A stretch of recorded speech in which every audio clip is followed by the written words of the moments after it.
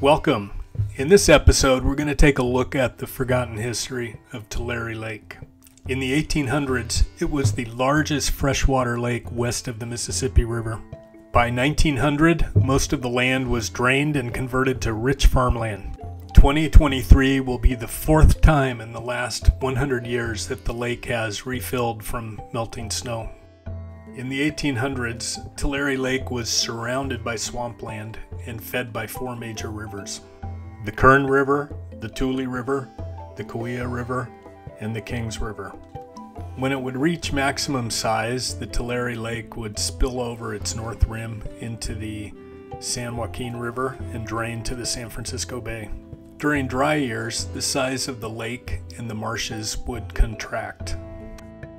Tulare Lake got its name from the tule reeds that surrounded the edge of the lake. Tules are a giant species of sedge native to freshwater marshes all over North America. Archaeologists have recovered large spear points and other artifacts around the Tulare Lake bed. The artifacts show that Native Americans were thriving in the San Joaquin Valley 10,000 years ago when the last ice age ended.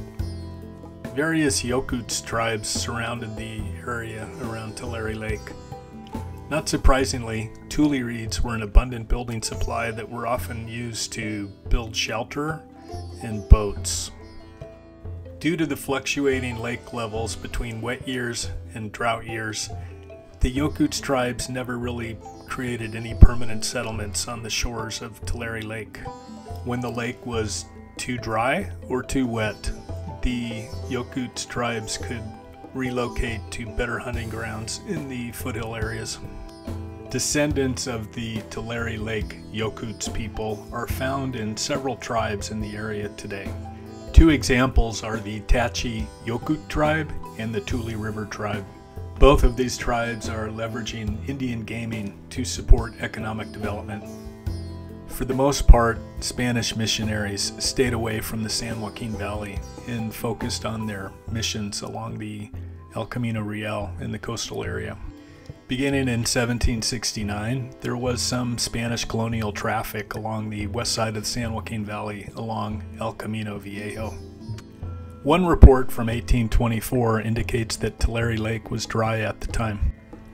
From the mid-1800s through the late 1800s, all maps of the San Joaquin Valley show the Tulare Lake as a very large body of water.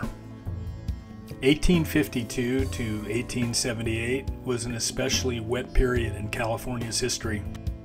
The 200-year flood that hit California in 1862 was so bad that newly elected Governor Leland Stanford had to take a rowboat from his mansion in Sacramento to the state capitol. Immediately thereafter, he temporarily moved the state capitol from Sacramento to San Francisco. In 1874, a steamboat was launched on Tulare Lake to provide service between four locations. Service was provided between places called Terrapin Bay, Two Adobes, Artesia, and Atwell's Island. Modern nearby place names are Stratford, Kettleman City, Corcoran, and Alpaugh. Tulare Lake was loaded with fish.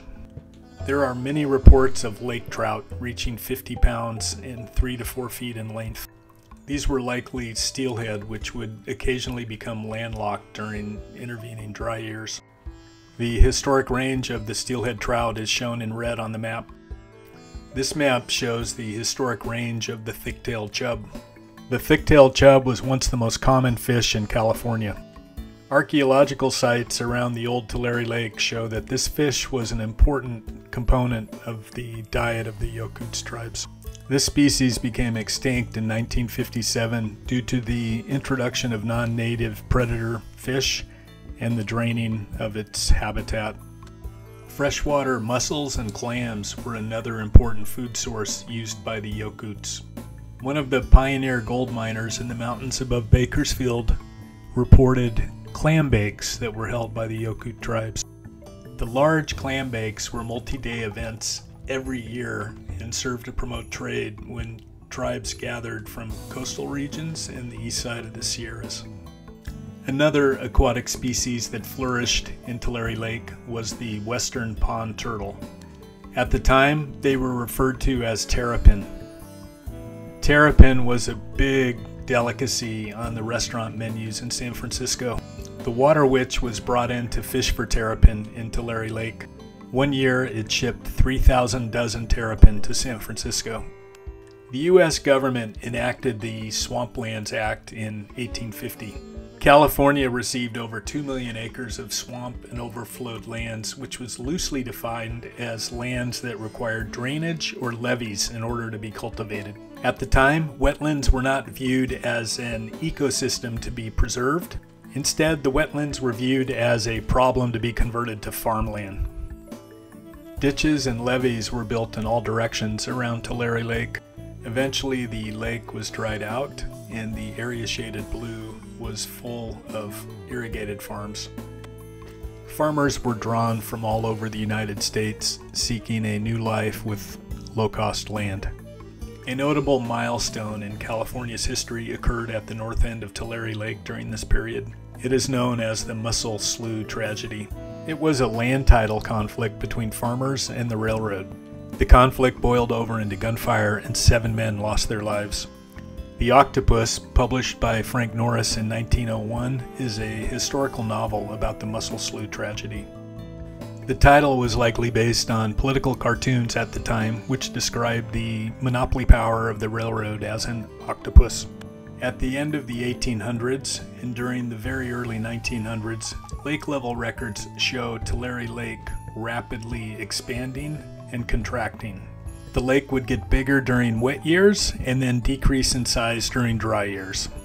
By 1920, the lake was completely drained, and many thought it would permanently be dry farmland. This map includes a north-south elevation line showing the spill point topography for Tulare Lake near Riverdale. This graph shows the Tulare Lake surface elevation over time. It shows that the dry Tulare Lake bottom was flooded during very wet years in 1938, 1969, and 1983. Flow rate data collected by the USGS on the Tule River near Porterville can also be correlated to the Tulare Lake water level. Extremely high flow rates during the floods of 1969 and 1983 are correlated directly to high water levels on Tulare Lake and also some infamous boat trips. Tulare Lake filled up during the flood of 1938. A Shafter High School teacher and local historian with 3 others took a boat from Bakersfield to Treasure Island in the San Francisco Bay. During the flood of 1969, 2 Kern County ranchers and their sons took 2 boats from Bakersfield to the San Francisco Bay. During the 1969 flood, some of the levees broke naturally and some were intentionally broken to direct floodwaters. Some levees were lined with junk cars to strengthen them. Eventually, the lake covered a very large area. The flooding of 1983 resulted in a similar footprint for Tulare Lake. A clay layer below Tulare Lake slows the extent of the seepage into the ground. As a result, it can take a couple of years for Tulare Lake to dry out after flood years. During the flood year of 1983, 2 Bakersfield men kayaked from Beach Park in Bakersfield to the Richmond Marina on the San Francisco Bay. As 2023 shapes up to be a huge flood year in California, Tulare Lake levels may surpass those seen in 1983. Earlier in 2023, the Tule River near Porterville has already reached flood stage. The Tule River is one of 4 major rivers feeding into Tulare Lake. Following is some video recorded at various points along the Tule River on March 28, 2023. Melting of record snowpack in the Sierra Mountains will keep the Tule River full for the next couple of months, and the Tulare Lake level will continue to rise. The Success Dam was built on the Tule River in 1961 for the purposes of flood control and water storage. On March 28, 2023, Lake Success was nearly full and up to the spillway. At this point in time, the lake could not really serve as a flood control reservoir. At this point in time, nearly all water flowing into the reservoir had to be let out. Above the east end of the lake, the Sierra snowpack can be seen that will continue feeding the reservoir for months to come. Depending on how the spring runoff hits, this spillway may see a lot of service in the coming weeks. This is a look at the river below the dam and to the east of Porterville. Lots of debris lines the bank of the river, and lots of trees have their trunks covered from the high water level from the river. The view upstream from the same bridge shows the river outside of its normal banks and impacting trees along the riverbanks. The snow-capped Sierras can be seen in the background from this view from a bridge to the west of Porterville. The river is only a couple of feet below its banks, and looking downstream from the bridge, you can see that tree trunks are covered by the river waters. Another view of the flooded trees along the edge of the Tule River. Further downstream, a county maintenance crew was encountered that was removing flood debris from under and around a bridge. The water level of the river is at the same level as the roadway of the bridge, and it can clearly be seen that the river is at flood stage at this location. It's important for the county crews to keep the debris away from these bridges, to keep the bridges from being undermined, and to keep the levees along the side of the river from being washed out and further flooding occurring. At this location along the river, on the south side of the river, it could be seen that the levee had been breached and floodwaters were slowly moving into the orchard next to the river. Scenes like this are likely being repeated in many areas around Tulare Lake. Further west, it could be seen where floodwaters crossing fields were actually cutting through a levee and back into a canal and then heading south on toward the Tulare Lake basin.